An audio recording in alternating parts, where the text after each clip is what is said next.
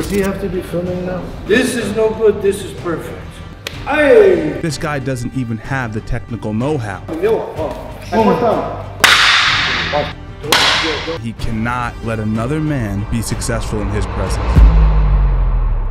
Steven Seagal is a polarizing figure in the martial arts space, and most of you guys don't love him from what I'm vibing off of. He recently got together with the UFC light heavyweight champion Alex Pereira, and he wanted to teach him some deadly Aikido moves. Let's take a look. I'm gonna teach him how to punch in a way that's different. You ready for this? It will go through the gloves, and you won't be able to see it, and it's much, much, much more effective and can even be deadly. Does he have to be filming now? Bah! It's so deadly that I don't think it's safe to be showing this to people. I don't want to be liable for someone dying as a result of learning this technique. I don't know if you guys recall Ultimate Fighter, but Steven Seagal pulled the same exact trick on Daniel Cormier. He said, I need you to shut the cameras off. Please turn that off. What's up? Yeah. Off. From here, chop his eye. From here, chop his eye is what he's saying. nice. Yeah, grab around his head like that. Put him in a Merkle. In wrestling, it's called a Merkle. Then straddle his leg and fall backwards. No, as a matter of fact, just chop his eyelid. Here, I'm stepping on his foot. I have him here like this. Now I can hit him in the eye, I can hit him with this close. But he's going to try to cover his throat. He'll try to do this, so you have his eye. When you come here this way, you don't get in here very well. That's why that's why I'm doing this. There's a confidence level that comes with wearing a whole black gown. Some of you guys are gonna say, Steve, that's called a kimono. No, it's not. That's a big black gown. Ooh, pull them in close. Chops the trachea. He's trying not to laugh. He's trying not to laugh because there's a back and forth going on. There's a back stem, hit the stem of the brain, and then the trachea. Stem, trachea. I think it's better for him to go to the eye. Okay, go to the eye with the padding on the glove and whatnot. That should be effective against Jamal Hill.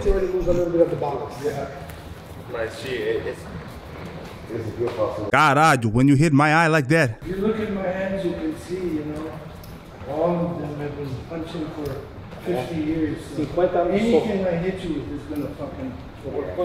Had to make it about himself. Sitting there with the UFC light heavyweight champion, former middleweight champion, former two-weight glory champion. He's gonna talk about his hands being such monstrosities that whatever he touches turns to dust. No ego at all, this guy. I'm gonna teach him to do that. I'm gonna give him one of my custom maquiadas. My balls can break. Other people will break your hand. All the time you fight, they break their hand.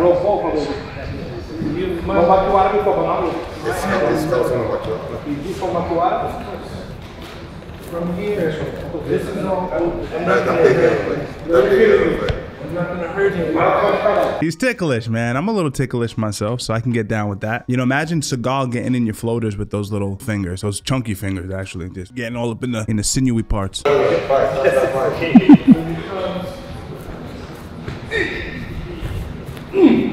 this is a punch, not like this, but lifting up.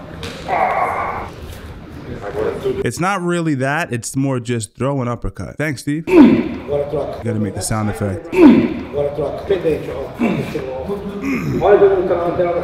Becomes this side, same thing. You cover, step on this if you can, you come in here if you can. Let's just do what you can. Quadril, dá uma sentada no quadril um pouco mais. De baixo pra cima agora com o quadril, ó. Pum, aí, ó. Better. When he comes here, and you're down here, step on this, he's gonna back off. Fazer com o ombrinho. Oh, yeah. So he can feel, yeah. I'm the messenger. Oh, he's real ticklish. You could tell. Oh, yeah, he is.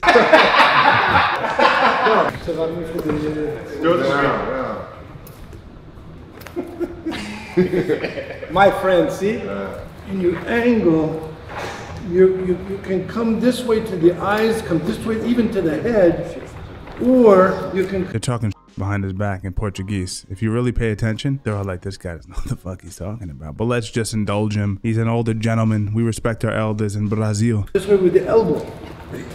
Ooh, the elbow hurts more with the point of the elbow for sure. I like the Brazilian Guile in the background. You guys remember Guile from Street Fighter with the flat top? That's him. Olha, eu troco, tá vendo? You know, I'm here. I got this. So let me get this straight. When you catch the arm, you do this. You got this. And then you just go, leave a like for the video. Oh, segue Adonis, dog. This one. I don't kick like this. I kick like this. You see the difference? You feel the difference? This is no good. This is perfect.